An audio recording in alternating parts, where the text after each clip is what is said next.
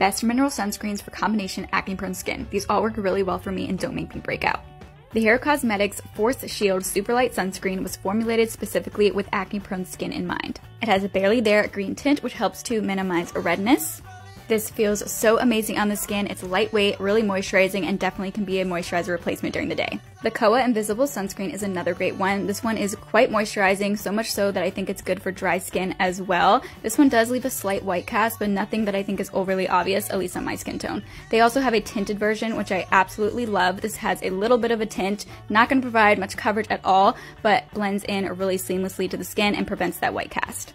And it gives a really pretty glow.